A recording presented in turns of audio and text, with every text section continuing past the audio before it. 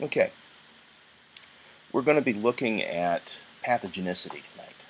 Okay, um, this is essentially the set of tools that a virus or a pathogenic prokaryote or eukaryote utilizes to produce disease. Okay, it could be a toxin, it could be a method of attachment. Okay, it could be a method of fooling the immune system. There are all manners of weapons that can be employed in order to allow an organism to produce disease. Okay? The best strategy for a pathogen is to exploit the host long enough for the pathogen to be able to spread. Okay? And this is one of the reasons why pathogens that kill their hosts in short order tend to be less successful over time. In this section, we'll differentiate between pathogenicity genes and islands, and we'll talk about horizontal gene transfer and pathogen evolution. So, in order to produce disease, what is necessary, right? You have to get into the host, all right, and we call those points of entry portals. Now, these may exist naturally, or they could be created as a result of properties of the pathogen. Okay, an example of a natural portal in the human body might be the oral or the nasal cavity. Okay, um, the anus, um, the urethra. Okay, a portal created by a pathogen might be one produced by enzymes that can dissolve the barrier presented by things like the skin and the mucous membranes. Okay. Then we have to be able to attach to the host long enough to grow and colonize it. Otherwise, you can be flushed out of the system. We have to be able to avoid the immune system either by hiding from it or rendering it ineffective in the event that it encounters the immune system. And then it has to produce damage associated with disease into the host. And then it may or may not exit. Okay, it generally does exit. Sometimes the portal of exit is the same as the portal of entry, and sometimes they're different. Okay, and these virulence factors, these characteristics, are what allow this to take place. Okay, some examples of virulence factors include pili, which basically are pipes that allow either attachment or transfer of genetic material between one organism and another. This happens, for instance, in bacteria.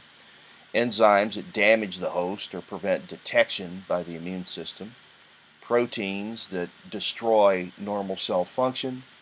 The presence of a capsule, which is protective and can also present what we call an endotoxin on their surface. And enzymes that can inactivate antibiotics. A genomic island is a region of bacterial DNA on the chromosome that has GC content different from the rest of the genome, okay? As well as segments of phage or plasmid DNA that mark it as different from the rest of the genome. Now, why would phage or plasmid DNA be in there?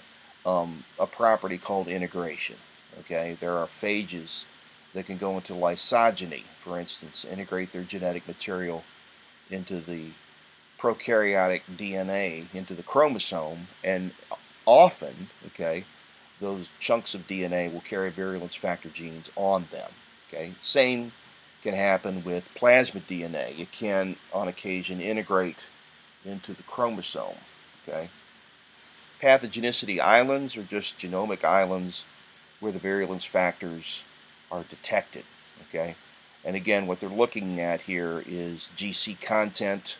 In the case of the diagram at the bottom, what you see here is a reduced GC content compared to the rest of the genome, and that can be an indication that the characteristics of that chunk of DNA are different from the remaining genetic material, and so probably came from a different source. Okay. We'll talk about why pathogens need to hook up to hosts, describe various microbial attachment techniques and differentiate type 1 and type 4 pili and talk about biofilms. Okay? An example of an attachment mechanism is adhesin, which is a microbial factor promoting hookup. These include pili and non-pili adhesins. Okay? A type 1 pilus is a hair-like appendage used strictly for attachment. You can see examples in the EM micrograph of E. coli attaching to the surface of what appears here to be gut tissue. Okay, you can see with the inner and outer membrane, right, what the organization of the attachment pilus looks like, right? The subunits are going to be generated within the cell. They're going to be secreted, usually through a transmembrane protein into the periplasmic space, and then they can be assembled on the outer membrane, and this can serve as the hookup. Okay. In order for this hookup to be effective, the surface of the host has to be able to form an attachment with the type 1 pilus. Okay, and that's why not everybody can be colonized by every pathogen. Okay, an example would be Helicobacter pylori, which can sometimes colonize the gut lining in the stomach and cause peptic ulcers, but in most cases passes through the digestive system without exerting its effects. Okay, and having the proper surface for the pathogen to attach to is a matter of your genetics. Okay, type 4 pili are thin and flexible, and they have motility associated with them. Okay, so they can promote movement, but they can also promote attachment. Okay, and what you're looking at in the upper right-hand corner is an example of fluorescence microscopy. Okay, you use dyes, fluorescent dyes that are attached to antibodies that recognize these structures in the prokaryote, and then when you hit them with a laser, they glow a particular color, right? So you can see in this micrograph, we've got antibodies tagged with dyes that recognize the cell body, right? And antibodies attached to dyes that recognize these type 4 pili, okay? So you can see here some of the non-pilus adhesins, right? These are simply proteins that are going to be on the outer membrane, and they're going to be able to connect to host tissue long enough for the pathogen to grow and form a film, okay? And then from there, it may travel, all right, or it may remain near the area of initial colonization, okay? Host proteins that are going to be latched onto include things like integrins and fibronectins, which are utilized by tissues in the body to aid in the formation of things like epithelial and connective tissue. And so these are what we would call ubiquitous. Okay?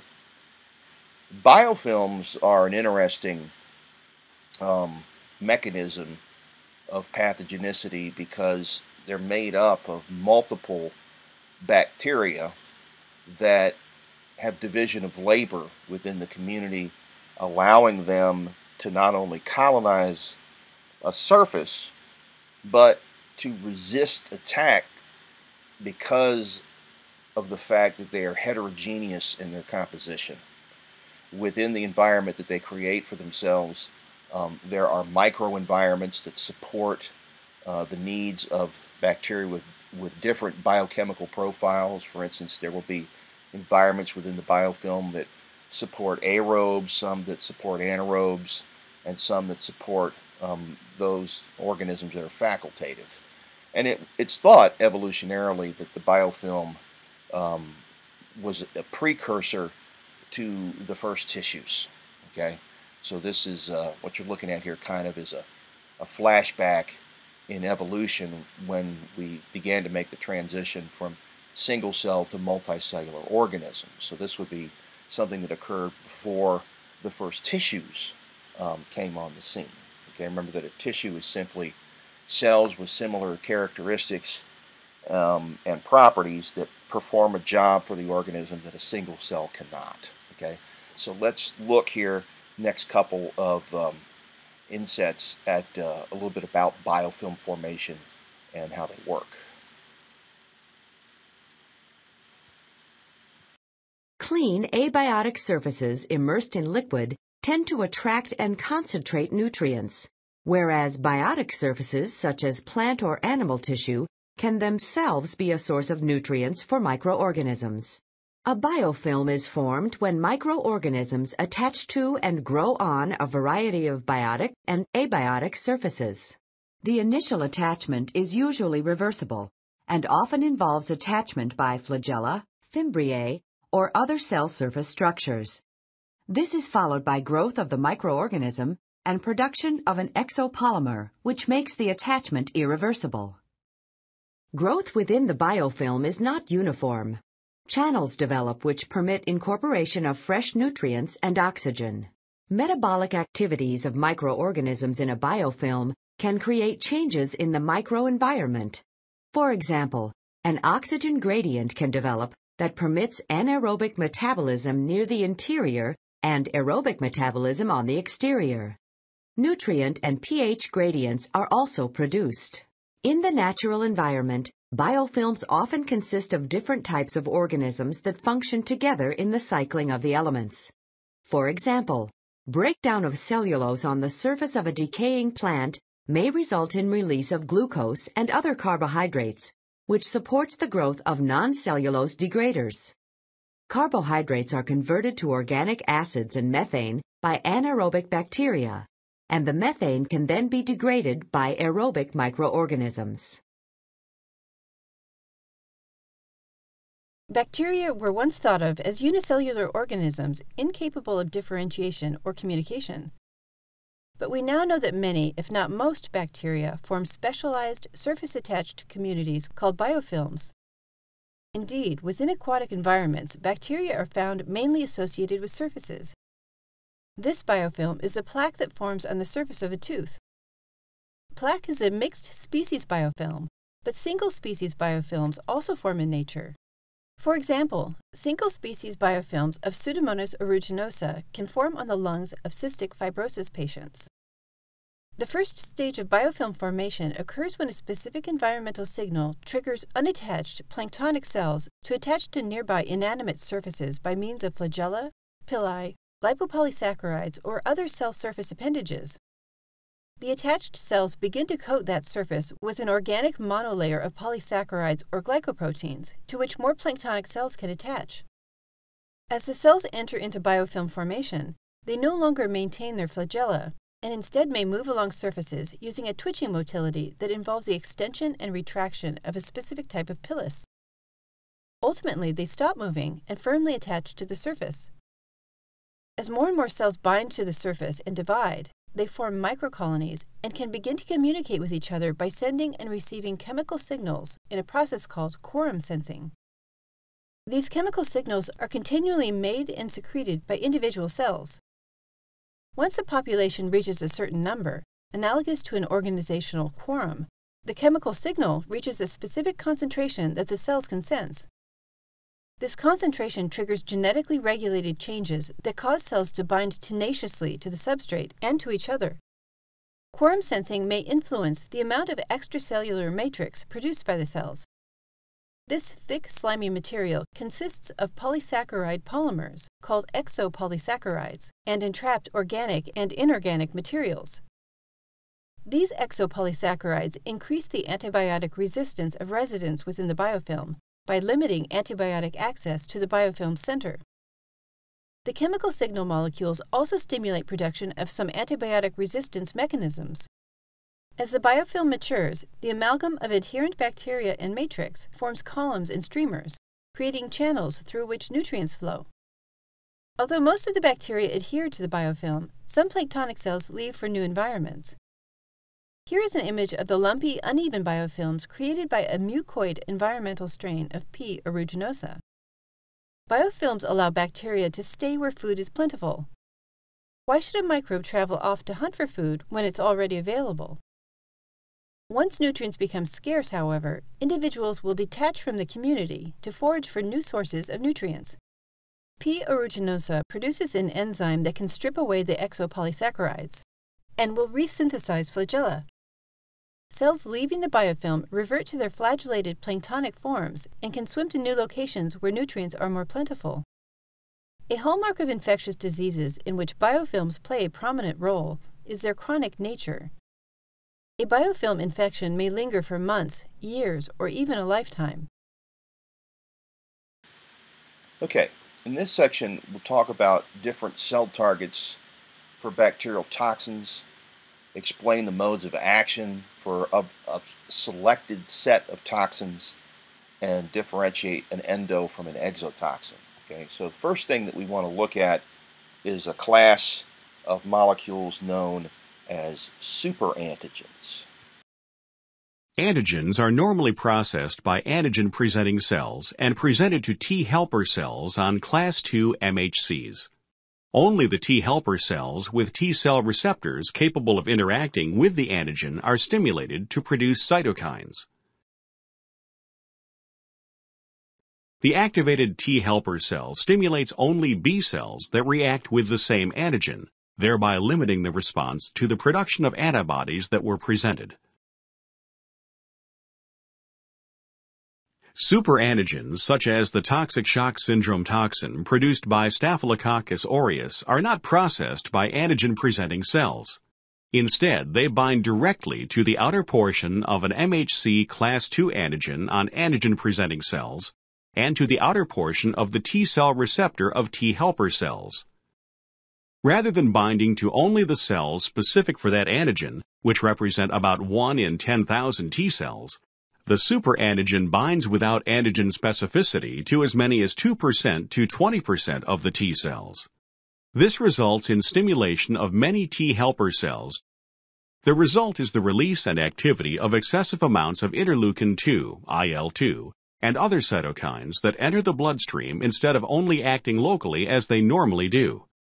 This leads to symptoms of fever, nausea, vomiting, diarrhea, and sometimes shock, with failure of many organ systems, circulation failure, and often death. An example of a bacterial toxin is the AB toxin, where the A subunit is toxic and the B subunit binds the host cell receptors. A lot of B subunits are complexes of 5 units arranged in the ring, while ADP ribosyl transferase is going to inactivate or change the target protein by ribosylation. Okay, basically ribosylation is the transfer of a ribose group to a target molecule. Okay, so you can see here, right, the mechanism of the toxin, right? This is the B subunit. It exists as a series of 5 monomers that latch together as a pentamer, and then the A subunit is the enzyme that produces the toxicity. Well, what's going to happen here is that the active protein on the host is going to end up encountering the ribosyl transferase. We're going to move this entire functional group, okay, from this organic side group onto the target protein, and the likelihood is that it's going to be an R group that contains nitrogen. Okay, it'll release nicotinamide as a byproduct, but now this protein that has this ribosyl group latched on to the nitrogen-containing R group, that residue likely resides in the active site of the enzyme, which is going to be the likely target here, and as a result the enzyme can't function anymore. Okay, if it's going to attack a structural protein. The addition of this organic group will inhibit things like assembly of polymers from protein monomer subunits. Okay? Sort of like taking a puzzle piece and gluing something to a part of one of the pieces, and then it can't fit into the puzzle anymore. Okay? Some more examples, right? We've got Staphylococcus alpha toxin, okay? And what it does is it generates a hole in a red blood cell and produces hemolysis, which is the rupture of that cell. The objective for the staph is to release the iron from the red blood cell, which it can then utilize in enzymes that support its life processes. The result of this, though, is that we end up producing disease as we rupture these red blood cells, and it generates complications in the circulatory system. Okay. Another example, right? Cholera and E. coli labile toxin. Okay. You can see here that villi in the small intestine that absorb nutrients like glucose and electrolytes like sodium and chloride and potassium pass them into the blood. That's their normal function. Okay? The villi are just features of the lining of the small intestine designed to increase its surface area. Crypt cells remove electrolytes and water from the blood, and anions such as chloride move into the intestine through specific protein channels, which are transmembrane. And this then allows them to pass into the capillaries, and then from there, normally they're going to head to the liver, okay, which will then deal with them. What will happen with these toxins is that they are going to attach, all right, to the cells that line the intestine, and they're going to damage their ability to engage in transport, okay, because they are going to compromise the cell membrane of these cells that do the absorption, okay, and the result of this is going to be disturbance in electrolyte levels and disruption of GI function, okay, so you can have manifestations such as diarrhea or constipation, okay, and other types of GI upset. So basically the way that the cholera toxin works is what will happen is that it'll bind molecules called gangliosides on the surface of the target. If the cell doesn't have the ganglioside, it'll bind to another type of glycan. Once this happens, it will be endocytosed by the cell. The cholera toxin A1 chain gets released by reduction of a disulfide bridge. The endosome is then moved to the Golgi, where this A1 protein is recognized by the ER. A protein chaperone known as protein disulfide isomerase causes the A1 chain to unfold and be delivered to the membrane. Here, ERO1 triggers the release of the A1 protein by oxidation of the disulfide isomerase complex. As the A1 moves from the ER into the cytoplasm by the Sec61 channel, it refolds and avoids deactivation as a result of ubiquitination. CTA is then free to bind with a human partner protein known as ADP ribosylation factor 6. Binding this drives a change in the shape of CTA1. This exposes the active site, enabling catalytic activity. The CTA1 fragment causes ADP ribosylation of the GS alpha subunit using NAD. The ADP ribosylation causes the GA as subunit to lose its catalytic activity, so that GTP hydrolysis is basically shut down. This maintains the G alpha subunit in the activated state. This causes increased adenylate cyclase activity, and the concentration of cyclic AMP inside the cell goes up. Okay, this overactivates protein kinase A, which phosphorylates the cystic fibrosis transmembrane conductance regulator, abbreviated CFTR. It's a chloride channel, and this leads to ATP-mediated efflux of chloride to cause water, sodium, potassium, and bicarbonate entering the intestinal lumen. In addition, entry of sodium and the entry of water into the enterocytes is diminished. The combined effects result in rapid fluid loss from the intestine, up to 2 liters an hour, leading to dehydration and other factors associated with cholera, including a rice water stool. Okay, so the bottom line, right, you can see here the target, the CFTR chloride channel.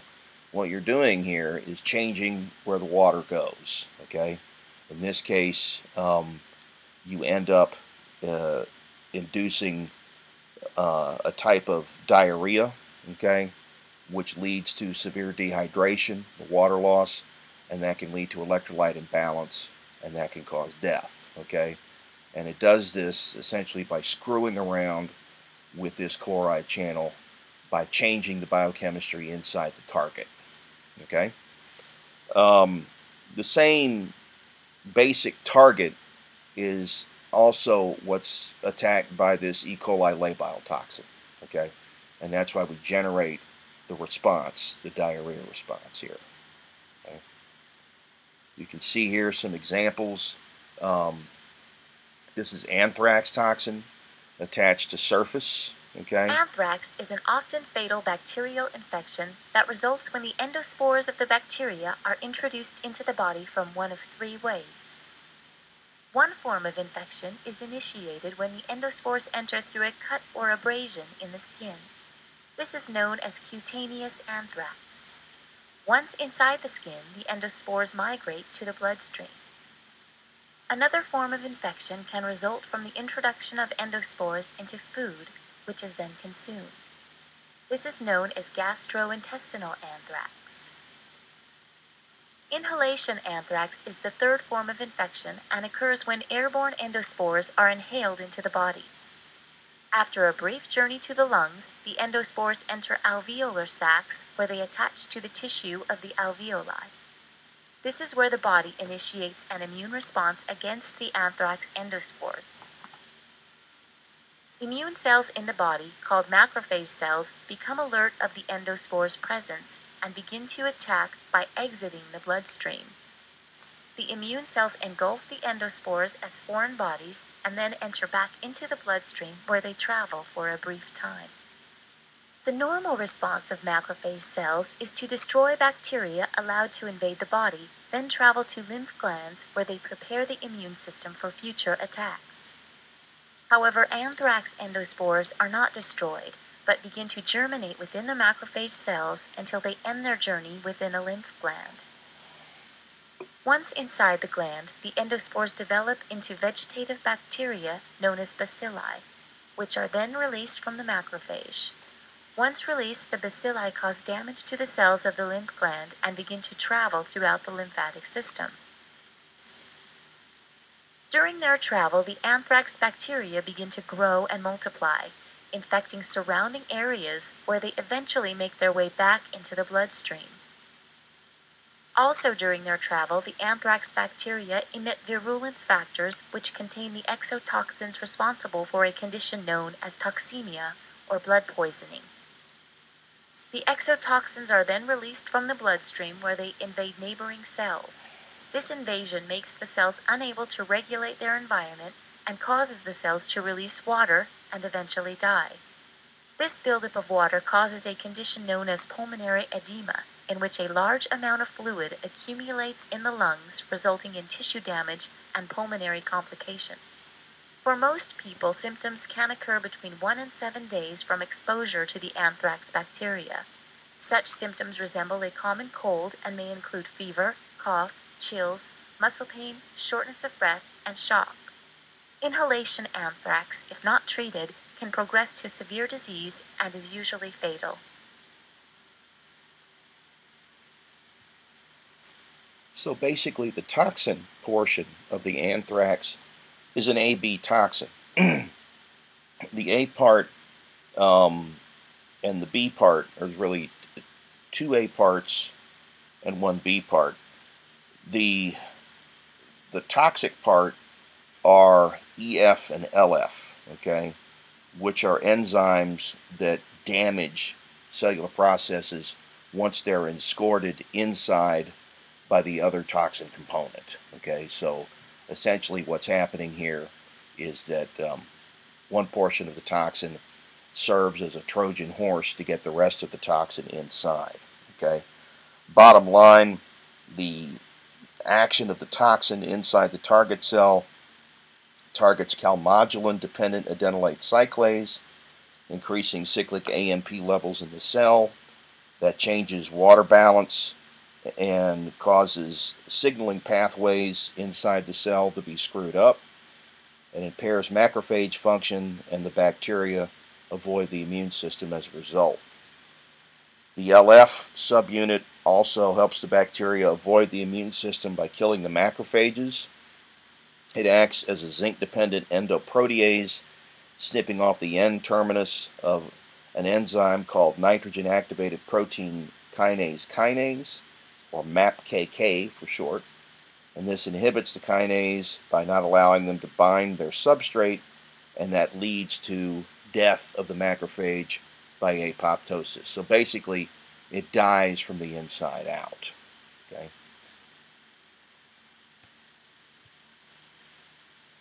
Anthrax is an endotoxin, by its definition, is physically linked to the pathogen. Okay. It's part of the outer membrane of a gram-negative cell wall that includes lipopolysaccharide, results in fever, activation of clotting factors, activation of complement, vasodilation, shock, and death when the endotoxin is released into the blood. So what happens here is that the damage is actually done not by the endotoxin itself, but by the attack of the immune system on the endotoxin. Okay, one of the things that gets released when the immune system moves in and attacks this antigen is histamine. Okay, and that's what promotes the vasodilation and the change in where the tissue fluid goes. Okay, the activation of complement results in the attraction of macrophages and also the facilitation of phagocytosis, okay, and can also involve antibodies, right, which essentially attach to the LPS, and then anything the LPS is attached to gets destroyed. Okay, so if this ends up causing the immune system to go on a wild goose chase, okay, then what happens is that you get collateral damage as a result of the release of enzymes in granulocytes, as well as components in things like cytotoxic T cells that end up hurting healthy tissue. Okay.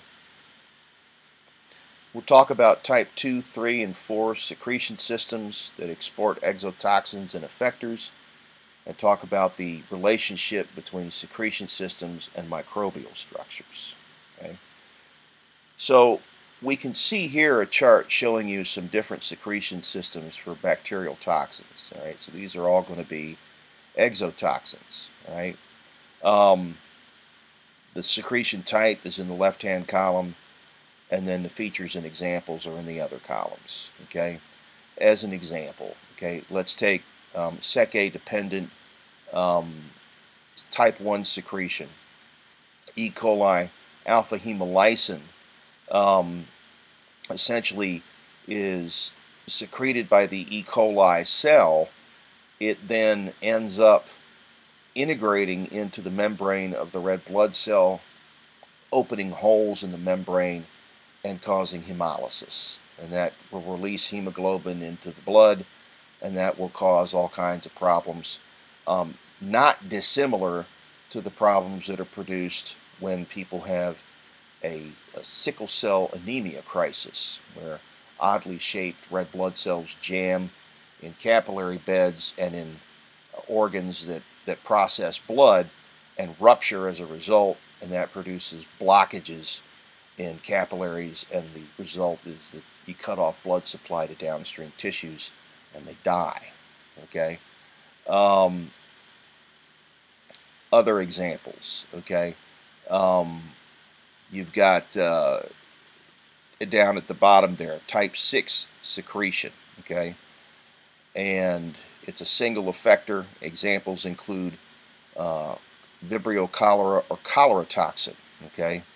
And essentially, we already know, right, that cholera toxin is going to interfere with the water balance in the target cell by screwing up cell signaling and targeting that chloride channel.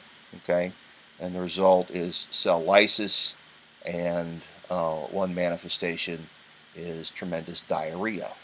Okay. Type 2 secretion systems have a piston-type delivery. Okay. You can see the lipopolysaccharide, which is the toxin, on the outside. Okay. And then you can see the secretion pathway, which is going to be facilitated, again, by an hydrolysis of ATP, right? That provides the energy. Okay.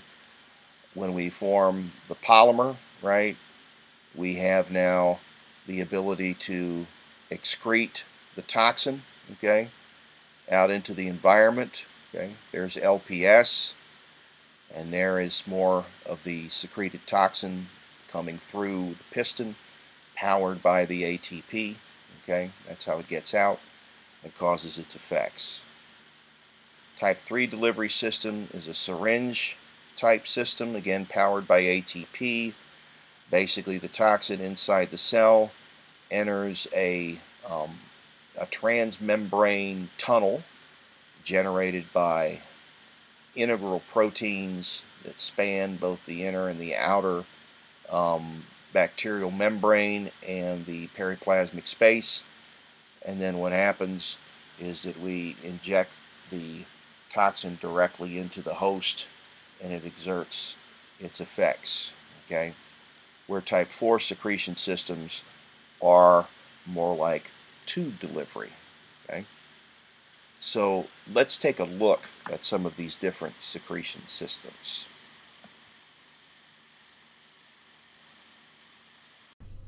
Localization processes exist in all cells and affect where your protein ends up after translation. Placing proteins in different parts of the cell is a common activity in genetic engineering.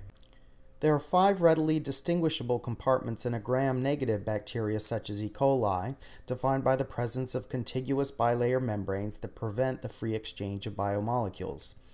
There is the cytoplasm in the innermost compartment, where all the central dogma processes and most of metabolism takes place. Then there is the periplasm between the 2 membranes and the extracellular environment accessible only by secretion. The 2 membranes also present distinct compartments to the cell where proteins can be inserted. All proteins start their life in the cytoplasm, so the cytoplasm is the default location of a new protein in the absence of other targeting mechanisms. 2 pathways exist for periplasmic localization, TAT and SEC. SEC secretion involves a signal sequence, also called a leader sequence or pre-sequence. Often a gene will employ a pre-pro sequence on the N-terminus, which is cleaved after transport completes. Pre-pro sequences are typically 18 to 30 amino acids long and contain 1 or more basic residues near the N-terminus and a central 7 amino acid hydrophobic core. If a protein just contains a pre-sequence, it will remain anchored to the membrane after translation. If it has a pre-pro sequence, it will be proteolytically cleaved off, releasing the protein to the periplasm. During export, the protein is in an unfolded state and is often secreted coincident with translation. Popular parts for pre-pro sequences that you'll find in many common expression systems are the PEL-B and OMP-T leader sequences. The TAT secretion system similarly involves a signal sequence, but it doesn't need to be on the N-terminus. It is the sequence S or T, then RR, anything, FLK. During TAT secretion, the protein first folds in the cytoplasm and is subsequently transported. The system will not transport non-folded proteins, which is a useful trick in various assays. Getting a protein to the outer membrane or extracellular environment is more challenging, but possible. Several of the E. coli systems have been examined extensively, including OMP-A, OMP-T, OMP-G, and LAM-B. The process starts with sex secretion to the periplasm, and then they spontaneously fold and insert themselves into the outer membrane. The most popular strategy for targeting a protein to the outer membrane in prokaryotes is to fuse the protein to another protein that already goes there. Popular fusion-based targeting systems include OMP-A and a structurally dissimilar one called isonucleation protein. If you want to learn more about what exists in this class, here is a nice list at this URL. In a gram-positive bacterium, there is no second membrane, and thus there are only 3 vesicular compartments: the cytoplasm, the inner membrane, and the extracellular environment. The same basic set of proteins and localization signals that directed proteins to the periplasm in gram-negatives will target a protein for extracellular secretion in a gram-positive organism. Thus, secreting proteins is usually much easier to achieve in a gram-positive rather than a gram-negative bacterium. Industrially, commodity proteins like proteases they put in detergent are usually produced in a gram-positive bacillus strain. Various fungi are also good protein secretors used in industry. Targeting proteins for secretion is more challenging in gram-negative bacteria. There are at least 6 distinguishable types of secretion systems that cluster based on sequence homology and consistent aspects of function. The type 5 and type 2 secretion systems, shown here at left, are sec-dependent. This means that proteins being secreted will need to contain a pre-pro sequence on their N-terminus, and the first step of crossing the inner membrane involves the sec apparatus. Types 1, 3, and 4 don't employ sec, and they form a contiguous conduit for secretion of protein from the cytoplasm to the extracellular environment. Type 1 systems are typified by the hemolysin secretion system from E. coli. Adding this functionality to E. coli requires 3 transport proteins: an ATP-binding ABC transporter, an adapter protein that bridges both the inner and outer membranes, and an outer membrane pore. Secretion of a protein through this apparatus doesn't involve any periplasmic intermediate. The protein is shuttled straight through the channel. The targeting signal is a short 20 amino acid peptide on the C-terminus of the protein.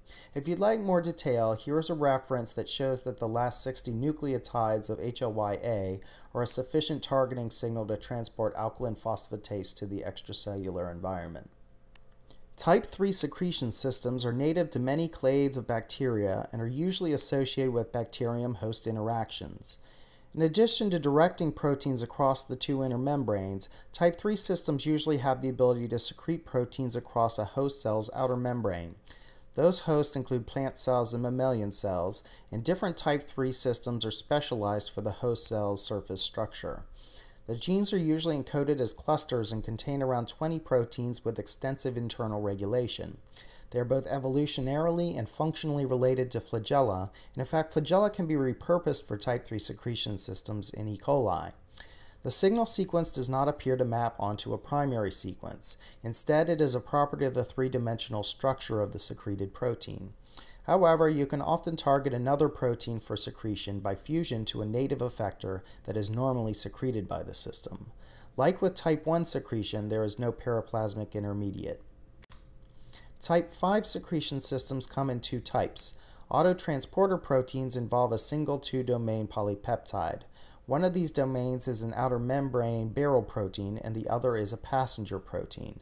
A well-studied example of this class is the AG43 protein in E. coli. If you'd like to learn more about this, I suggest you look that up. The process begins with sex secretion to the periplasm as an unfolded protein. It then spontaneously inserts itself into the outer membrane and pulls the passenger domain through to the cell surface. Some autotransporter proteins remain this way while others undergo cleavage of the passenger to the secreted state. Both proteases and spontaneous processes can cause cleavage of extracellular domains from the membrane-bound barrel. So sometimes autotransporters result in secretion, and other times they result in display. Two-partner secretion systems are very similar to autotransporters, but each is composed of two genes. Like the autotransporters, TPS systems involve dedicated secretion proteins for singular proteins, but they are genetically encoded as two proteins instead of a fusion protein. TPP transport results in secretion of the passenger protein. I don't have much to say about type 6 secretion. Microbiologists are still discovering new classes of transporters, and this is one of the newer ones. It involves a large cluster of proteins like type 3 secretion. Another process that occurs in prokaryotic cells is degradation. In eukaryotes, there is a large protein assembly called the degradosome that handles this recycling function, but it has far fewer components in prokaryotes and has a more utilitarian function in the cell. When a broken mRNA is translated, the ribosome will make protein until it reaches the end of the molecule, at which point it will become stalled, holding on to both the mRNA and the nascent peptide. These stalled complexes are rescued by a molecule called tmRNA, which encodes a short peptide sequence AND-alpha. This sequence targets the protein for degradation. This mechanism can be used to direct a protein for proteolysis in the cell. A commonly used trick in synthetic biology is to use GFP-LVA as a reporter gene for monitoring dynamic processes by microscopy. Proteins with this tag cycle in the cell instead of accumulating, allowing more faithful observation of these processes. I focused on compartments defined by lipid bilayers, but this is not the only type. Proteinaceous shells and aggregates of proteins similarly create local concentration effects and barriers to free diffusion of molecules in the cell. Compartmentalization strategies based on fusions to protein scaffolds, RNA scaffolds, and DNA scaffolds are being investigated as strategies to more efficiently direct flux through a biosynthetic pathway. Additional strategies include protein shells such as the carboxysome or virus particles. Okay, in this section we're going to talk about the difference between facultative and obligate intracellular pathogens. Talk about the three ways intracellular pathogens avoid destruction.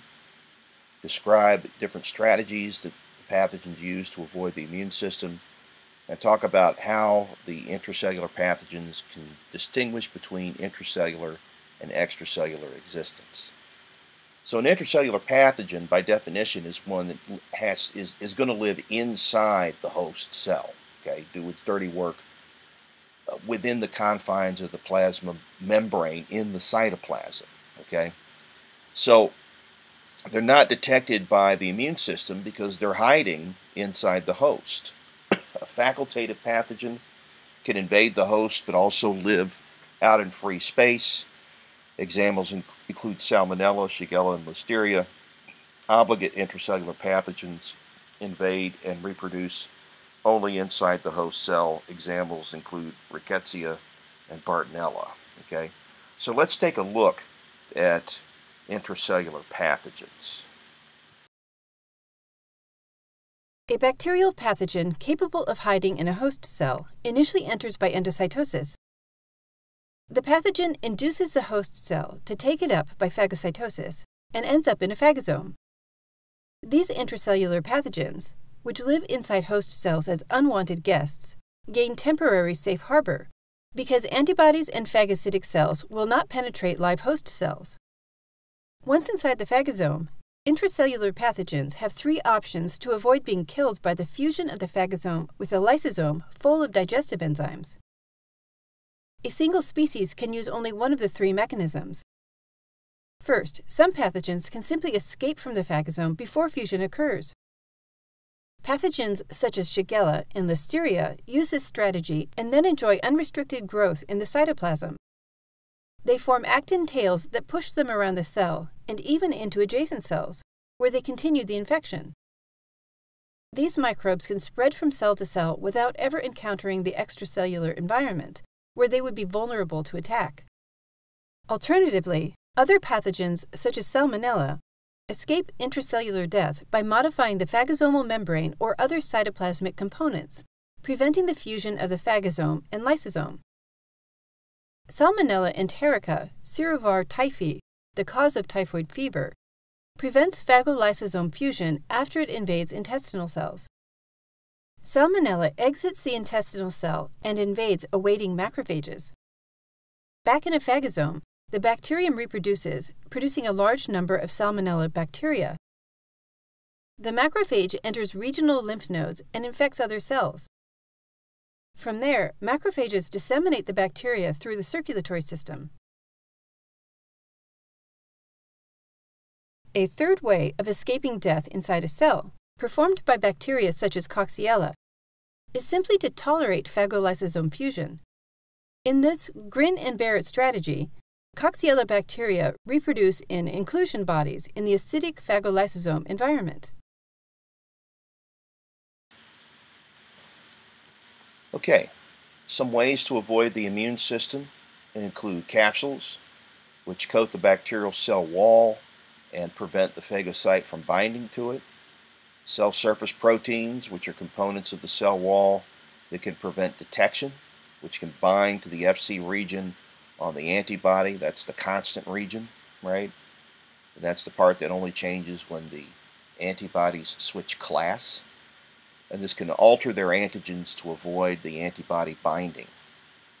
Quorum sensing is used to communicate with other pathogens and determine population size within things like a biofilm, okay? And this also allows them, through these communication networks, to change their characteristics, right? To change what they secrete and what they display on their surface.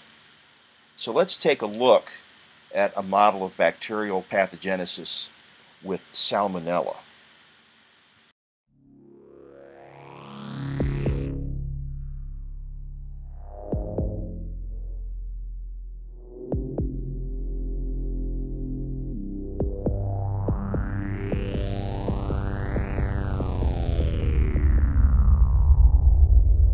Salmonella typhimurium are small, rod-shaped bacteria which cause a gut infection well known as Salmonella diarrhea. The infection starts by eating contaminated food or water. After ingestion, the bacteria travel through the alimentary system. Most of the bacteria are usually killed by the acidic conditions in our stomach. However, few bacteria may survive and are then transported to the intestine. The intestinal wall is made up mainly from epithelial cells, which form a protective barrier against microbial intruders in the gut. In the gut lumen, Salmonella has to compete with bacteria of the normal gut flora.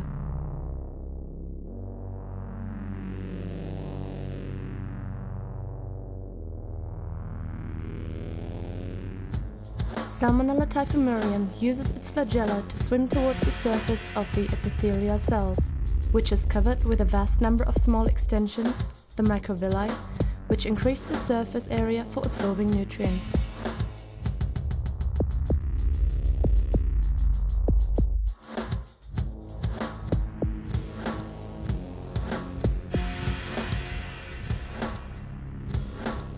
Several factors on the Salmonella surface help the bacteria to attach to the epithelial cells. These adhesins play an important role for the colonization and persistence of the bacteria in the intestinal lumen.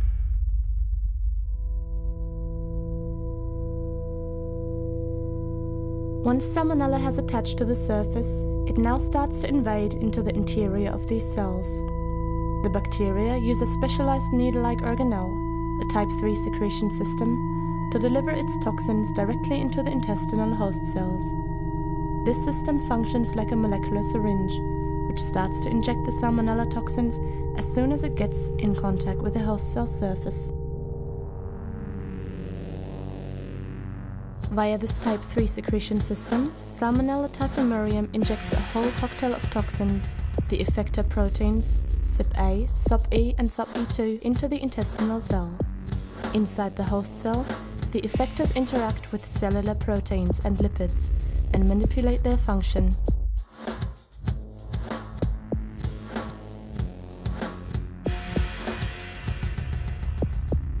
the injected Salmonella effectors activate specific host proteins, which induce pronounced changes of the host cytoskeleton. As a result, the epithelial cell membrane extends outward. This ruffling process leads to the engulfment of the invading bacterium, until it is taken up completely into the interior of the host cell.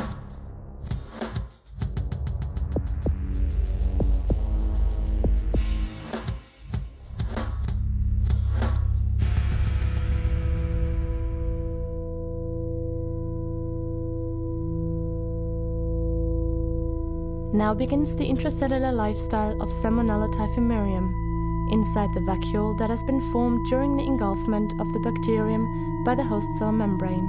A different type 3 secretion apparatus is assembled and starts to inject a different set of Salmonella effectors across the vacuolar membrane. Again, these effectors manipulate host functions. They alter the properties of the vacuole and trafficking processes in the host cell, so that the bacterium is protected inside its vacuole from host defenses. Thin filaments start to extend from the vacuole covered with Salmonella effectors, for example CIF-A. Now, the bacterium is safe and starts to replicate.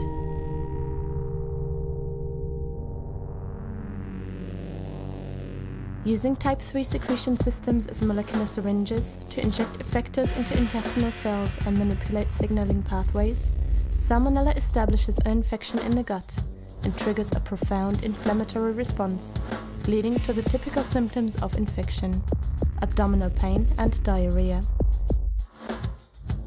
Much work is still needed to understand the different steps leading to disease.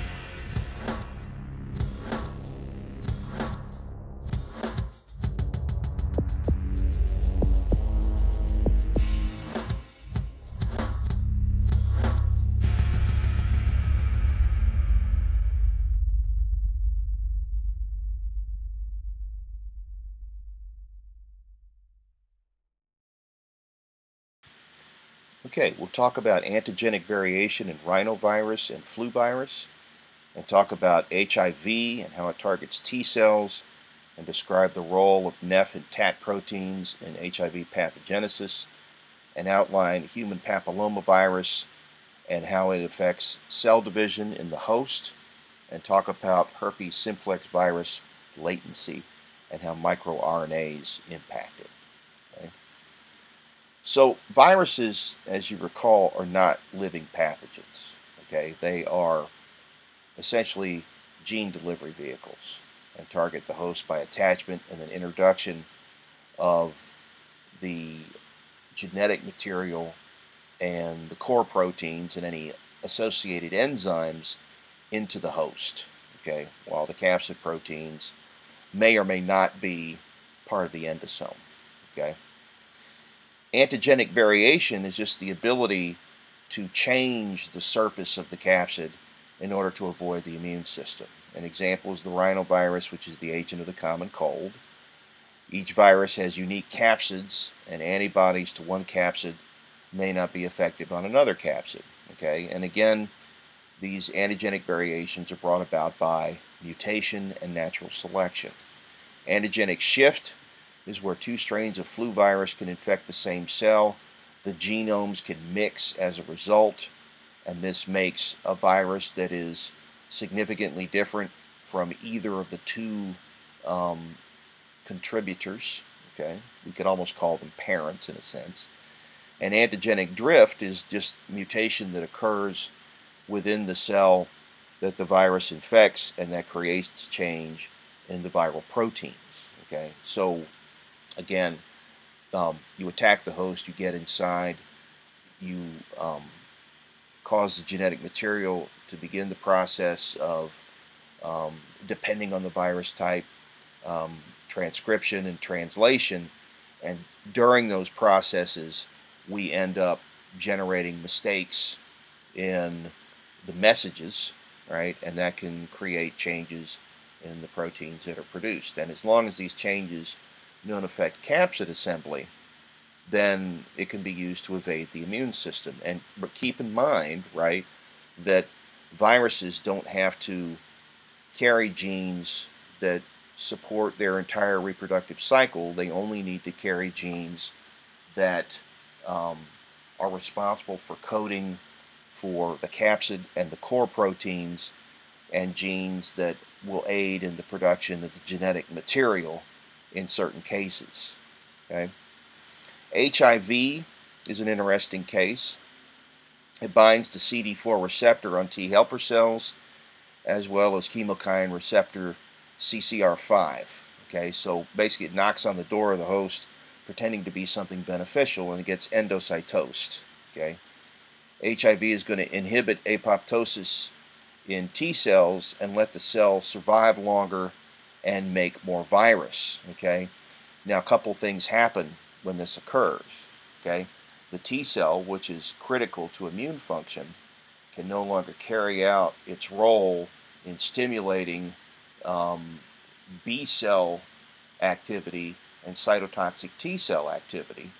In addition, it causes the expression of proteins on its surface that induce apoptosis in cells that it comes into contact with. Okay, this is Fas and Fas ligand. Okay, so the helper T can express Fas, and then when Fas hits Fas ligand, what will happen is that'll induce the target to die. Okay, so the Fas would be on the target cell, and the Fas ligand would be on the helper T. Okay, I'll make sure I got that correct. Some examples of proteins that are going to impact the pathogenesis of HIV. TAT, which is transcriptional transactivator, is going to speed up HIV transcription by host polymerase. It's also secreted from host, and upon entering an uninfected cell can trigger apoptosis or program cell death. Okay. Viral protein R regulates import of HIV into the nucleus before viral cDNA integrates into the host.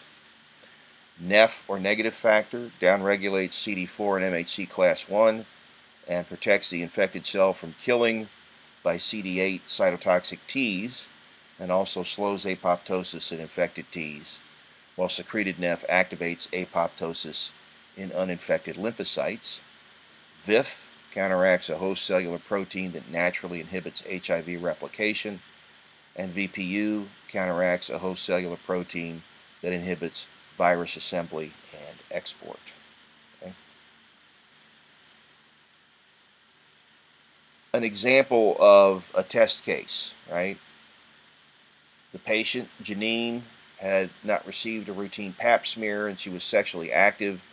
She noticed that she had small wart-like growths in her genital area but didn't seek treatment, and was diagnosed with late-stage cervical cancer and tests that revealed human papillomavirus DNA.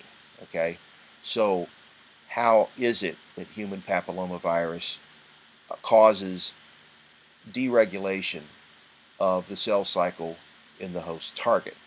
Well, let's take a look.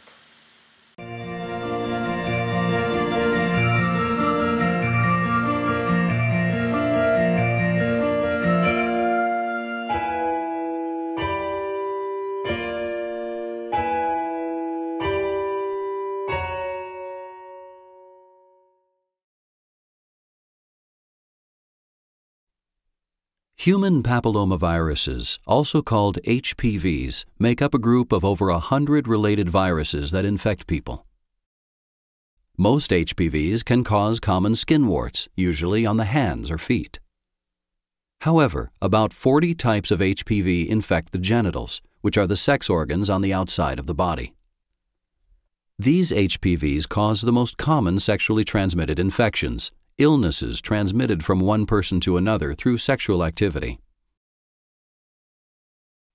Some genital HPVs are low risk and may only cause warts on and around the genitals and anus of both women and men. Rarely, these HPVs can also cause warts inside the mouth and throat. Other genital HPVs are high risk. They can lead to cancer of the lower end of a woman's uterus, called the cervix. Less commonly, these HPVs can lead to other genital, anal, or oral cancers in both women and men. It's important to know that most HPV infections cause no symptoms, and the low-risk genital HPVs that cause warts are not an important cause of cancer. People infected with either a high-risk or a low-risk genital HPV spread it through skin-to-skin contact during vaginal, anal, or oral sex. For infection to occur, HPV enters through tiny cuts in the skin around or inside the penis, vagina, throat, or anus. The virus makes its way down to the cells in the bottom or basal layer of skin and infects them. As the infected cells divide, the virus begins to make copies of itself. Eventually, the infected cells move up through the skin layers, releasing new viruses that can spread the infection to other cells. For most people, the cells of the immune system can destroy the infected cells, along with the virus, within 2 years. But in some people, the immune system isn't able to destroy all of the viruses, leading to an infection that doesn't go away. HPV-infected cells may multiply over several weeks or months. If the cells are infected with low-risk HPV, they begin to form warts around the genitals. If the HPV is high risk, it may damage the cell's genetic material, causing the cells to become precancerous. Over a period of years, a cancerous tumor may slowly form as the damaged cells continue to multiply. The most common cancer from high-risk genital HPV is cervical cancer. There is no cure for any type of HPV infection. However, the Gardasil vaccine can help protect against 2 of the most common high-risk HPVs that cause genital cancers. The vaccine also helps protect against 2 of the most common low-risk HPVs that cause genital warts. For best protection, preteen girls and boys should receive 3 doses of the vaccine over a period of 6 months before any sexual activity takes place. The vaccine injects dead proteins from HPV viruses into the bloodstream. These proteins don't cause infection. But the proteins do stimulate certain immune cells to create markers called antibodies that can identify these HPVs.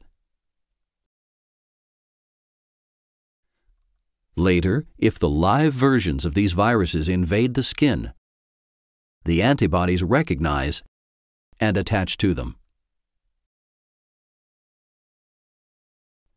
These immune cells destroy the marked viruses, which prevents an infection from happening.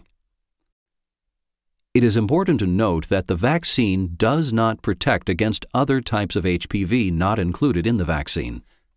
The vaccine also doesn't reliably treat cells that are already infected. High-risk genital HPVs that cause cervical cancer are most treatable when diagnosed early. Women should have a Pap test to see if their cervix has abnormal or precancerous cells, even if they've had an HPV vaccine. Check with a healthcare provider to find out how often to get this test.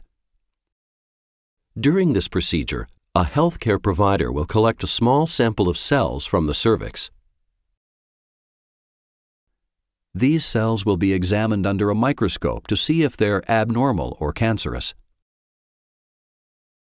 A separate HPV test will look for genetic material from high-risk types of HPV. When a Pap test and HPV test are done together, it's called co-testing. If these tests show abnormal cells, a healthcare provider will recommend specific treatment based on the woman's age, medical history, and the abnormality of her cells. While there is no cure for an HPV infection, both abnormal and cancerous cells can be treated. Some types of HPV can cause common skin warts or genital warts. The warts may go away without treatment as the immune system fights off the HPV infection.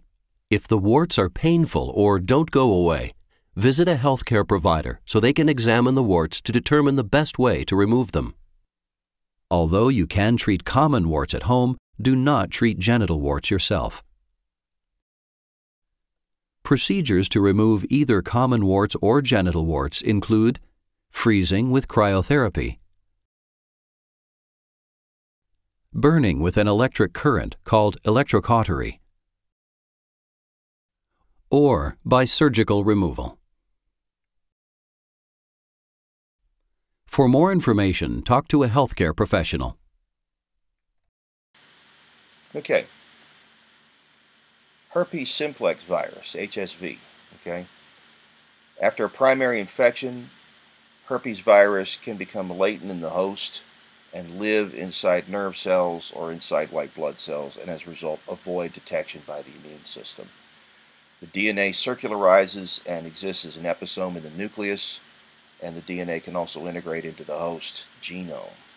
And this is latency. Okay. Latent virus can reemerge after years of latency and cause new active infections. Small RNA molecules called microRNAs made by herpes virus interfere with the host cell's apoptosis program, and so that keeps the cell active and keeps it producing the herpes virus. Okay, this is similar to what herpes zoster does. Okay, herpes zoster likes to live in the dorsal root ganglia of the nervous system, which is going to be along your back. Okay, these are the nerve fibers that bring sensory information into the central nervous system, and they're kept in check as a result of immune activity. As virus particles emerge over time, the immune system can intercept and destroy them if they're in small number. But what can happen late in life is that the herpes zoster can reactivate and go into lytic mode and produce massive numbers of virus particles that emerge from the nerve endings and cause the characteristic eruptions on the skin that we associate with a disease called shingles. Okay, and this happens for a host of reasons, one of which is the fact that the immune system becomes less capable of keeping the virus in check through normal B cell and T cell function as we get older. Okay, and this is one of the reasons that we promote a shingles vaccine for individuals around the age of 65 or older. Okay, to remind the immune system that you have this permanent, obligate intracellular pathogen living in your body for the rest of your life. Okay. In this section, we'll describe how protozoans invade hosts and correlate the immune response to protozoan-induced damage in host tissue, and talk about mechanisms that they use to avoid the immune system. So, antigenic masking is utilized by protozoans to coat themselves in host to avoid detection by the immune system. This is similar to what secreted viruses can sometimes do when they take membrane from the host cell as a cloak to avoid detection by the immune system. Okay, that's why we call some viruses enveloped and some viruses not. Okay, it's basically a disguise.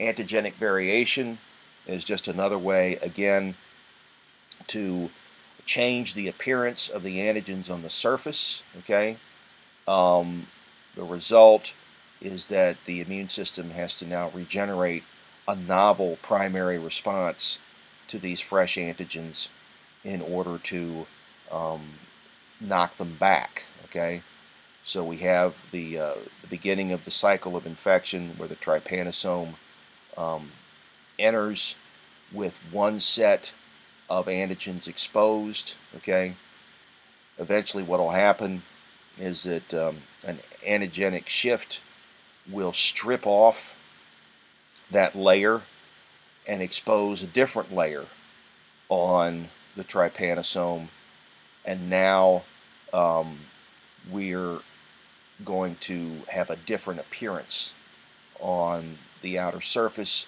that we'll have to generate new antibodies to in order to attack. Okay? And so basically what's happening is that the immune system is selecting for those trypanosomes that are vulnerable and leaving behind the ones that have already done the antigenic shift. Okay?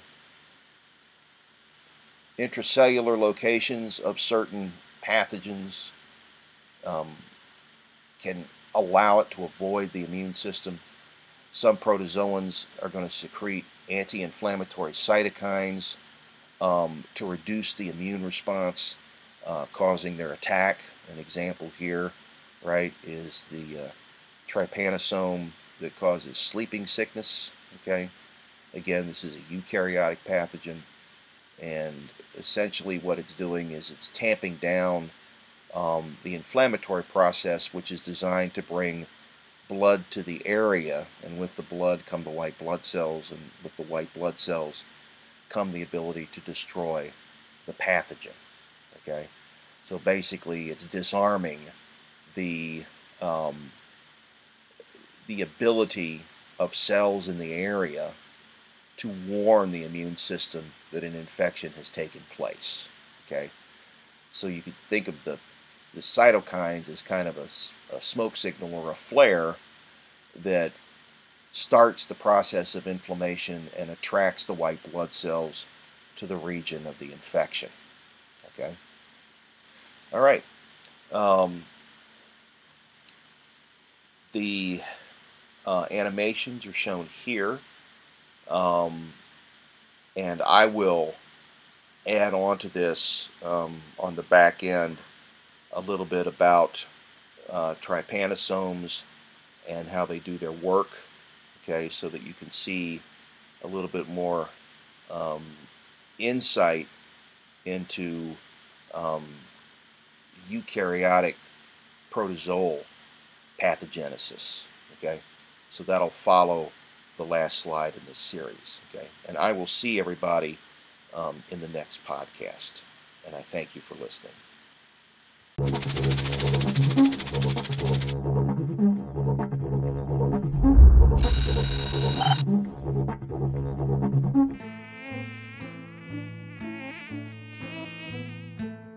The sleeping sickness cycle starts with a bite from a tsetse fly. If the fly bites someone who's already sick, it ingests parasites as well as blood. These parasites, called trypanosomes, accumulate in the fly's gut. 20 days later, they migrate to the tsetse fly's salivary glands and are ready to infect another victim when the fly next bites. The parasite enters the lymphatic system and then passes into the bloodstream and circulates through the body. At first, the host's immune defenses attack the parasite. To shield themselves, the parasites mutate, change form, and escape from the host's immune system, until they're recognized and attacked by another wave of antibodies.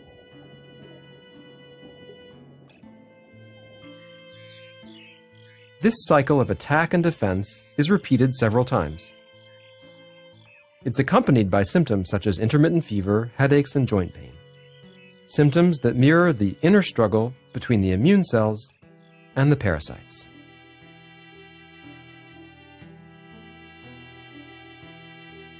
These first phase symptoms are sometimes too mild to be detected, but this is when it is actually easiest to treat the disease. If it isn't treated in time, the parasites advance to the brain.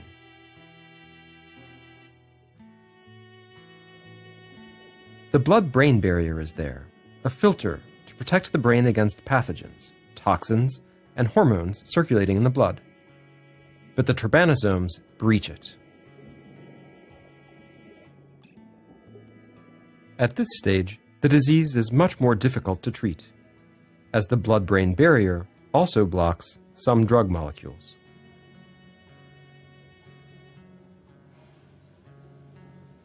If the trypanosomes manage to enter into the brain, the sleep pattern becomes erratic. Infected people develop poor coordination and become confused, alternating between episodes of severe fatigue and agitation.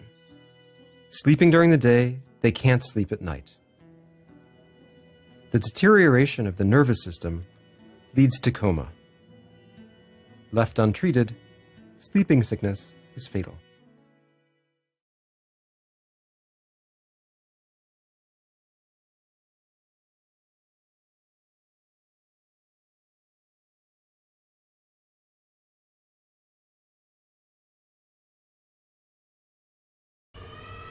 Welcome to MedicoFem YouTube channel.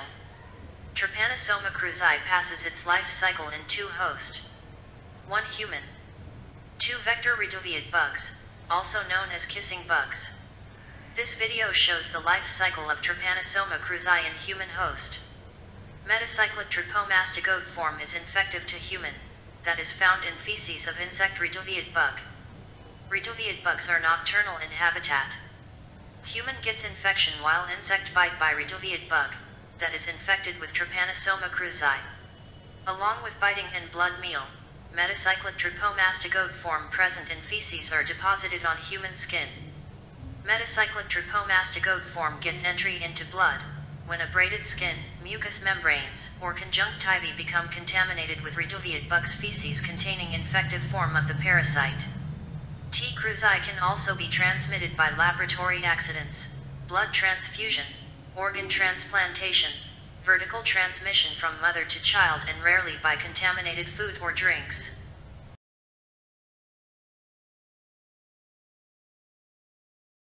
After entry into the blood, the parasite invades reticuloendothelial cells, macrophage, and tissues like muscles, epithelial cells, nervous tissues.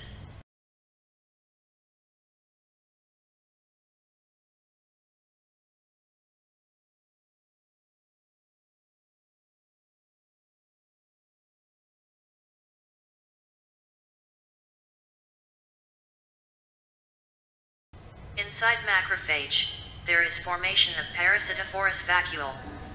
These parasitophorous vacuole fuses with lysosomes.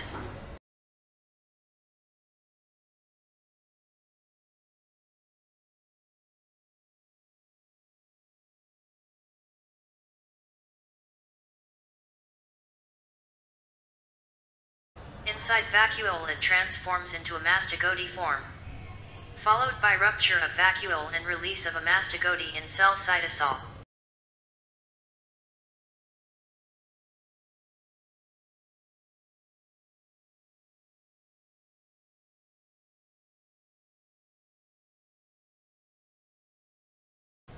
A mastigote multiply by binary fission, forming a cyst-like mass of growth known as pseudocyst.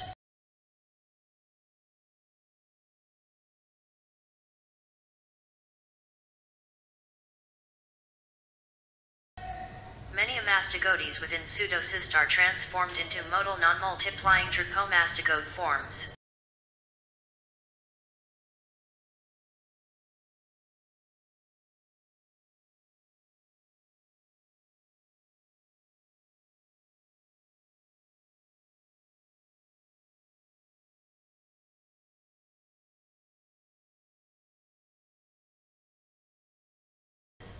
On rupture of the pseudocyst, trypomastigotes are liberated to blood.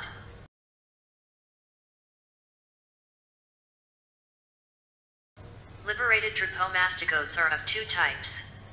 1 slender highly motile forms. 2 broader less motile forms. Slender highly motile have elongated nucleus, subterminal kinetoplast and short free flagellum. They are invasive form and migrate to many organs, penetrate cells, and continue the life cycle. Broader less motile have oval nucleus, terminal kinetoplast and long free flagellum. They persist in blood and are taken up by insect vector during blood meal. Further development occurs in vector reduviate bugs. Thanks for watching this video. If you like this video, then please share this video. For more such videos, please subscribe to our channel.